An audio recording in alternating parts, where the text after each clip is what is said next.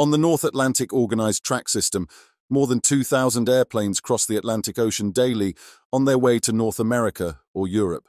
Have you ever wondered how pilots communicate and navigate while in flight?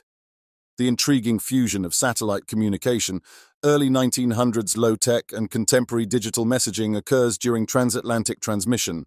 Let's explore how pilots were able to navigate through the North Atlantic Ocean's invisible highway. It promises to be an adventurous journey.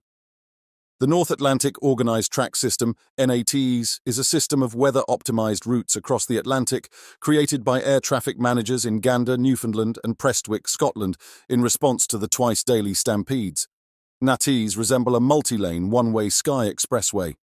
Every day, the tracks are swapped out to give the planes the best possible paths. Every day, a track NOTAM notice to airmen, commonly referred to as a track message, is posted online with the definition of the track. The published tracks are used by pilots and airline dispatchers to schedule the day's flights. To make it simple to refer to on a flight plan, each track is identified by a letter. Tracks headed west are designated A, B, C, D, and so on. The track labels for eastbound trains are W, X, Y, and Z at the end of the alphabet. Every airline asks for a track that will maximize fuel economy for their aircraft. It tagged and highlighted the tracks of the day on a North Atlantic plotting map using a track message. The crew requests a route clearance from air traffic control about half an hour before the airplane takes off. The majority of domestic and trans-Pacific flights are given a full route plan by ATC to the crew. The route clearance for transatlantic flights includes the start and finish of domestic segments of the flight. Every aircraft lifted off the ground and flew northeast toward Nova Scotia. It's time to consider the oceanic clearance around an hour after departure. All permissions were given out verbally over the radio a few years ago. It's a lot simpler now that we have digital communications. Aircraft will be assigned a track and receive oceanic clearance through the ATR's text messaging and data system.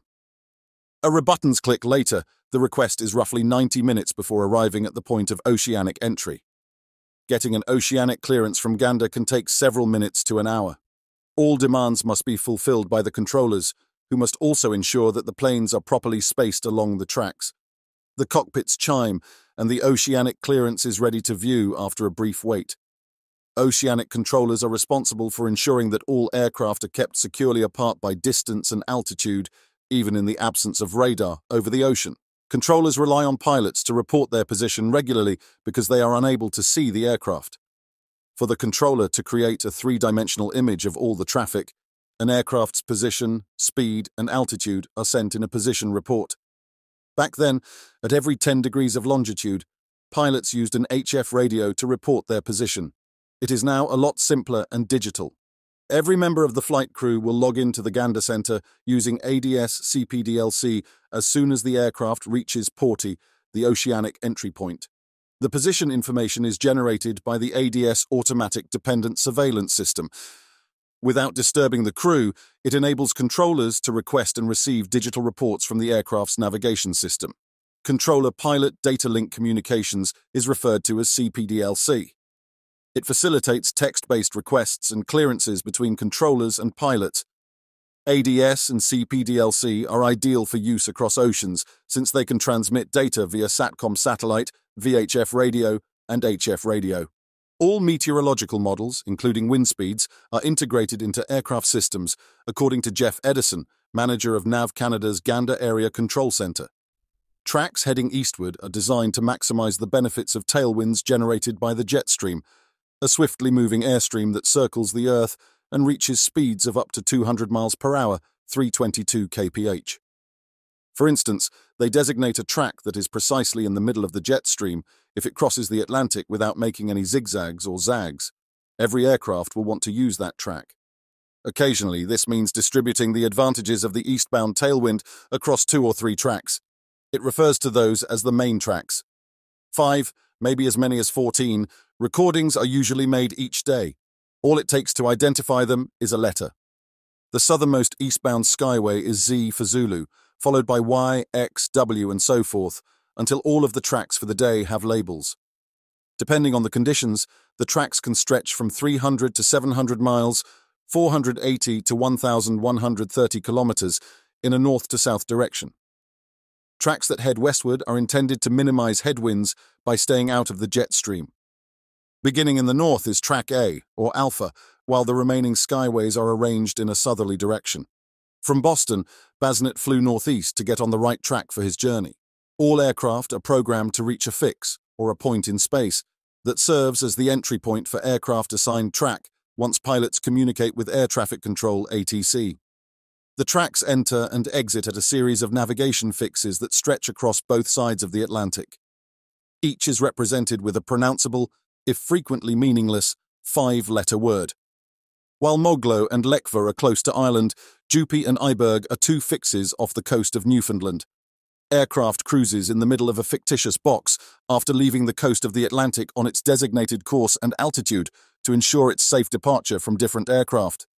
Aircraft must verify that their navigation systems and instruments meet the strict requirements that provide the most precise aircraft separation before they are allowed to fly on an oceanic track.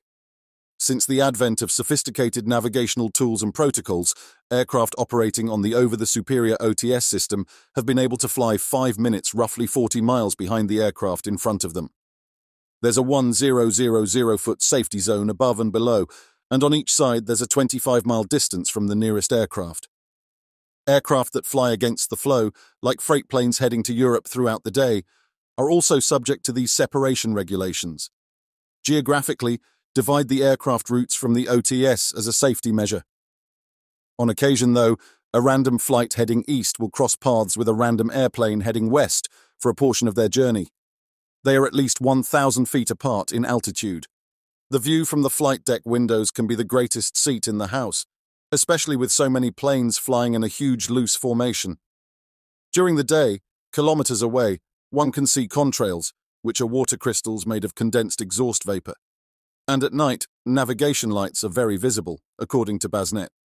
It is an amazing sight to see a big plane like an A380 flying 1,000 feet over you in the other direction at a closing speed of over 1,000 miles per hour. While high-frequency radios allow workers and controllers to communicate across oceans, most communication takes place via secure satellite data links. Each flight automatically transmits its position every 14 minutes. Every time a flight passes every 10 degrees of longitude, a location report is also necessary. Additionally, crews will use the data link to request adjustments to the track or altitude, possibly in the event of a rough patch. In conclusion, simply elevating the airplane by 1,000 feet might alleviate the situation, as can avoiding flying near the edge of a jet stream, which can occasionally resemble a cobblestone road. Similar to a party line between planes, pilots operating the OTS also communicate with one another over a shared radio channel, saying things like, "Pilots discuss ride tales of turbulence," or anything else interesting with other pilots. If you enjoyed this video, kindly hit the subscribe and like button for more. Don't forget to turn on the notification bell so you will be notified when we upload new videos. Thanks for watching. See you in the next video.